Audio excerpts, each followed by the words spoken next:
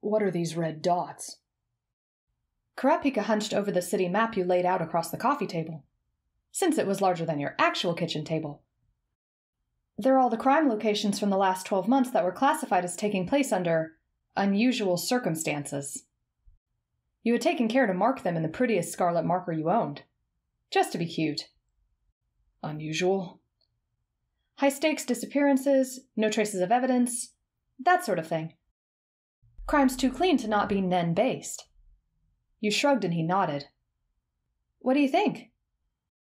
I think conspiracy theorists would tip their hats to you. You enjoyed the way Kurapika always deadpanned his jokes. His dexterous fingers trailed across the parchment, then slowed to a halt on the northeast side of the city. There's a heavier concentration of dots here. Maybe close to a hideout or something? That's just what I was thinking. It might be a good place to start, but... You glanced over to the calendar on the wall. We definitely won't have time to investigate every lead, so we've got to make each one count. It was just a little over a month out from the auction. The idea was to incapacitate as many of the troop members as possible before their final attack, by picking them off one by one. Then instigating an ambush by warning influential rival gangs of their plans, effectively wiping out the remainder in one fell swoop.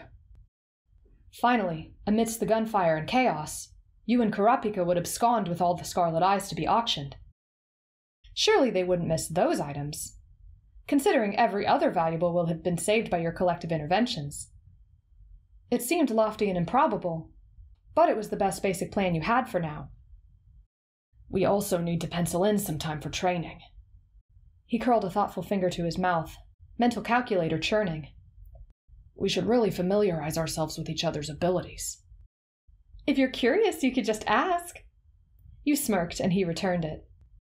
You're an emitter, aren't you? What gave you that idea? During the 4th phase. You emitted your Nen into my canteen when you drank from it, didn't you? His tone was only mildly accusatory. That's why I slept so deeply and woke up disoriented in the morning. And it's likely the reason I was so quick to answer your questions. It did seem like I was in control of the conversation, didn't it? You emphasized with a wink, and the realization flickered across his eyes. Oh, so you're a manipulator. Bingo! Excellent! He exclaimed, as if his mind was already swimming with ideas on how to use that to his advantage. Kurapika had built his abilities for one sole purpose, and these strict conditions made it so that, while killing spiders would be easy, gathering information would prove to be a daunting challenge. Having procured a means to pull outcomes in his favor was a relief for him, and he was grateful for the extra edge you provided. I did make you sleep, Kurapika, but believe it or not, I didn't make you tell me anything. He narrowed his eyes suspiciously. I barely had the basics of Nen down at the time. I thought I was an emitter too, honestly. So you see, there's no way I could have given you a complex directive that would make you do my bidding. He pressed his lips into a flat line skeptically, and you laughed. Is it really so hard to believe that you made a friend that quickly? I bet Gon does it all the time. Everywhere he goes, I'd wager. I suppose you have no reason for lying.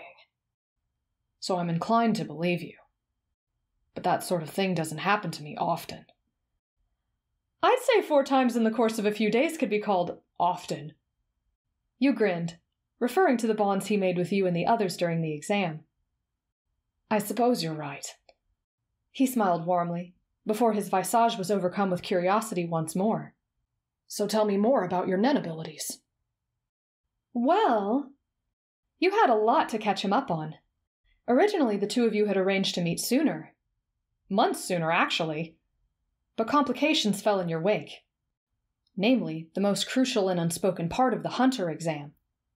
You wanted to train alongside him, but the Hunter Association had other plans for your development. Truth be told, you were careless of your surroundings after returning from the Zoldyck estate. Who would dare to hunt a hunter, right? Perhaps it was this flawed manner of thinking which spurred the events to follow. The blunt object struck fast, a soaring feat considering its monumental size, and the stranger wielding it vanished behind a cloud of dense smoke. Mercy must not have been a relevant player here. Not by any stretch of the imagination, because it wasn't until after the ruthless ass-kicking that the burly assailant chose to inform you that he wasn't just a mere agent of chaos like you believed, but was, in fact, a hunter sent to train you. Thrashings became the daily routine henceforward, until you were able to hold your own against him. Unfortunately, the power gap between you proved too great, and it was a pure act of desperation that fueled the birth of your Nen ability. The thick-set woods of the city park was where his training took place, where you could battle without the interference or notice of civilian bystanders. 2 months in, and you had yet to land a single blow on the user. Not when you were completely occupied by his overwhelming number of smoke dolls. They were silent, weightless, leaving no clues as to their whereabouts as they bounced off branches, appearing and disappearing at will. In a heated frenzy of despair and hopelessness, you threw out your N as wide as it could go, trying to find a pattern in their attack. It was then that something peculiar caught your attention. Surrounding each one of his apparitions was a group of mosquitoes. The heat seemed to draw them in masses. If only they would distract him a little bit! You wished. Just one small opening is all I need! As if the heavens heard your plea, your N snapped back inward, but by some inexplicable phenomenon, you retained total awareness of the location of every tiny blood-sucking insect you had just seen. In an instant they gathered, swimming through the air like a school of organized fish. Your instructor blinked in surprise, though you couldn't see it behind his dark sunglasses. He sucked in a lungful from his oversized pipe, an item that had become a frequent visitor in your nightmares as of late, and began to blow a wall of protection from the barrage of swarming creatures. Reflexively, you enhanced the aura around one, and fired it through the vapor before it turned solid opaque. Upon making contact with his skin, the soot-colored warriors stood still, then gradually vanished as the night air cut through them. The effect only lasted for around 30 seconds, but it was enough to earn you one good punch and a smile from your teacher. As it turns out, that smile was a sadistic one. For the very next evening you began an entirely new trial by fire. There was one glaring flaw with your newfound ability, and he made sure to exploit it. You had only just activated your Ren when a massive barrier of smoke encased the two of you in a small, limited space. How could you use your ability now, when all access to your weapons was completely severed?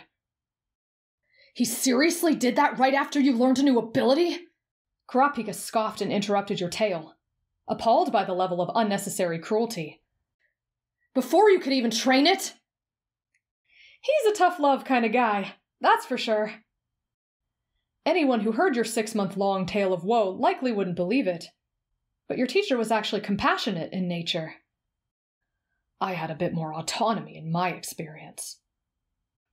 He sighed the frustration out and returned his attention to you. So what did you do? I managed to dodge for a while to buy some time. I had become a lot faster by this point. As I moved, I tried emitting my Nen, shedding it like scales almost. The battle was stirring up the underbrush, so I was able to hide flecks of my aura under some dead leaves where he wouldn't notice. Somehow his wall of smoke was hard and impenetrable as stone. I would know. I got smacked into it more than once. But during all this, the aura beneath the leaves was taking shape. It was my first time attempting to conjure, so it took a lot of time and focus. Then finally, I was able to launch my counterattack. So did you win? Well, was my attack fast enough? No. But he was put off by my weird half-formed conjurations long enough for me to get a good hit in. What did they look like? The combination of me being an inexperienced conjurer mixed with the fact that I wasn't able to actually see them when they were forming, it came out looking more like a syringe than a mosquito. But it had wings and eyes. It was unsettling, to say the least. The blonde laughed openly at this. But at least it gave me inspiration for a different ability, so there's that. Wait, so clarify for me one more time. What exactly happened to make your teacher's smoke puppet stop that first time? That was my queen mosquito. I used emission to alter its properties and make it a faster and more durable projectile. If the opponent is struck by it, their nen is nullified, and they're forced into a state of zetsu for 1 hour. It can't be reversed. Wow, that's incredibly powerful. What's the condition? I can be hit by it as well. Oh. Yeah, so basically if the enemy deflects it and I get hit, it's an instant death sentence for me. That's the cost. I see. As for my mutant conjurations, you smiled playfully. They serve a purpose as well. Similar to my queen mosquito, these ones require emission. However, if someone gets hit by this, I can suck aura right out of them. So you can use their abilities? Kurapika's eyes widened and he leaned forward in his seat. That sounds like a specialist power. Oh, no. It's not that cool, I guess. You scratched your neck in embarrassment and averted his intense stare. It's just raw aura for me to use at my disposal. Like currency, if you will. The stipulation being, the stolen aura automatically flows to the last person to touch it with their nen. If I accidentally bank it from one enemy to the other, the first enemy receives his aura instead of me. So I have to use it carefully. Fascinating. I created these abilities to use in the event that we get ambushed and have to fight multiple opponents at once. He beamed at you. May I see one? He didn't specify, but you knew which one was chafing his curiosity. Aura Drain activated in the palm of your hand, and Kurapika quirked his head at it. He immediately understood what made your instructor waver. The creature was bizarre, resembling a fat, plump syringe with googly eyes. You know, I can't speak for the rest of the world, but I've never seen someone conjure something that doesn't already exist in some form. Needles, stabbing weapons, dwelling spaces. Only someone as creative as you could design a mosquito syringe. He was clearly some amalgamation of transfixed and amused.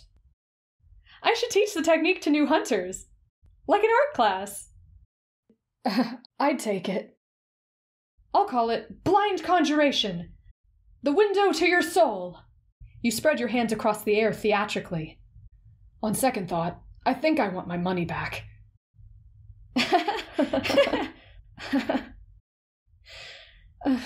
Honestly, though, I never thought I'd control mosquitoes of all things. You grimaced lightly at your bastardized excuse for a conjuration before letting it vanish. It's kind of gross, don't you think? No, not at all. There's a plethora of possibilities. With that many facets of aura moving all at once, the patterns you can use to swarm your opponent are endless. He lifted an analytical finger. Imagine if Hisoka had 20 decks of cards. The challenger would be overrun almost instantly. Not to mention, Ponzu's bees were quite formidable on their own.